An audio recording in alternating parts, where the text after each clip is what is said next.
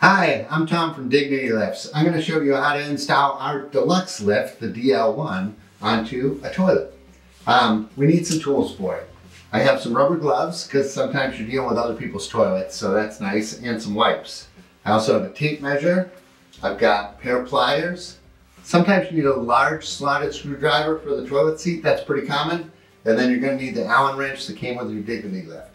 So, first step, we're going to match the height of the bowl. See, the lip on this bowl is about 17¼ inches.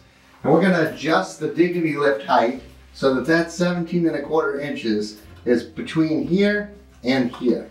The lower lip of the chute and the front lift here. So, depends on how the person wants it to be. Most people like the lift to be as low as possible when they're going to the bathroom. High toilet seats and high toilets make it tough to go to the bathroom, so you want to give people as much sort of, bathroom assistance as possible. So the way you adjust the height of your Dignity lift, because we're going to need about a little more than about 3/8 of an inch. So we're going to unscrew the bead. So you can tilt up the lift like so, and you just unscrew here.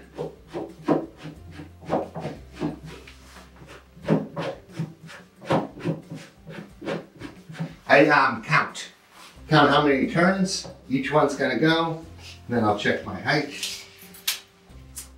That's pretty close. Let's do the back and see how she turns out.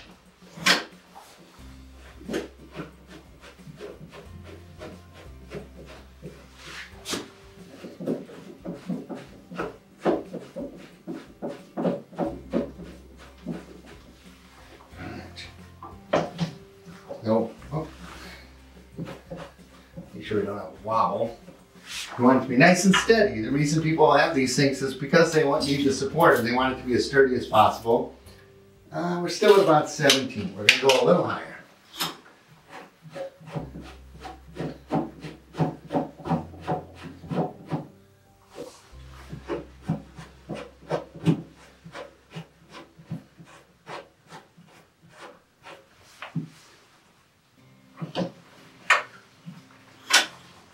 So the Dignity lift can go from the shortest toilets down to 14 inches, which is what toilets used to be in yesteryear, all the way up to the tall comfort height ones that they make today for like handicap restrooms and like that. We're in a facility today, so the 17-incher is pretty tall.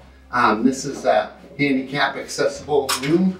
So, you, in that type of room you would expect to have these taller toilet heights. So, there you go. There we go. We're at about 17½.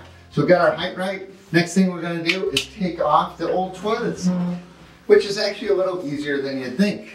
Toilet seats are usually just put on almost hand tight, and they usually have like a nylon fastener. Sometimes you have to flip up a connection here and find a screw head. This one doesn't have that, it just has a one piece. It's even easier. So really, the only tool I'm going to need, and it's also very clean, so I don't need to use my wipes this time. I'm just going to use my pliers. I'm going to get under here and just turn the bolt to loosen. Once I get it started, it usually comes right off. These bolts in most modern toilets are going to be nylon, so they're not rusty or anything like that. They're about as easy as it gets, honestly. And then just unscrew them both. Try not to remember that you have your face over the toilet. That's not really, you know. And then get both unscrewed. Got one. See? Nylon bolt. It's actually a nice long one too. It makes it even easier to work with. So this toilet seat was easy to remove. There we go. Chew, and then pulls right off. You definitely want to keep this for whoever the homeowner is. For when if they want to move to move the Dignity lift to a different bathroom, or if they recover from surgery or something like that, and they want to go back to the regular toilet seat. So now we've got our toilet ready to go. I'm actually going to take a wipe and wipe down the spot that I just exposed that no one could clean before. It's nice to do a thorough job. And then a little clean, maybe underneath as well. So, over there. So, now, we're going to lift our Dignity lift into place, and we're going to try to get the rubber pieces to go right into those holes. There we go. And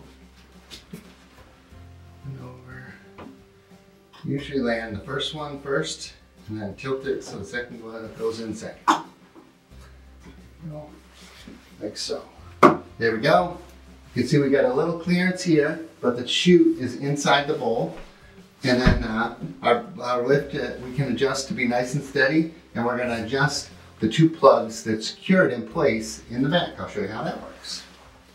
Okay, so you got this piece is going to go underneath, and you poke it through the hole.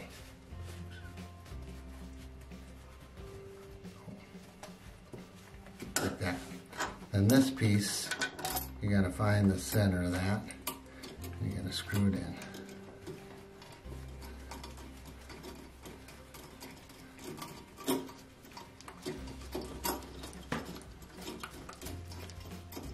Some toilets are thicker than others, so the bowl can be kind of long, but you get it. You get a chance. Put her down.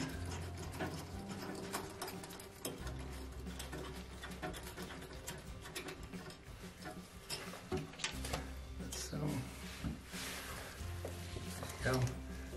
So I'm checking my lift for wobbles. You know, the floor around the toilet can be a little uneven, especially because there's usual moisture involved. And then the last thing I'm going to do, I'm going to raise up the toilet.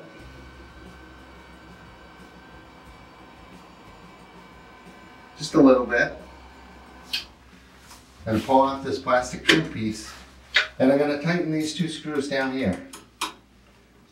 They're just going to solidify, just tighten everything, lock everything down so that nothing shifts or moves when a person with limited mobility is using the Dignity lift.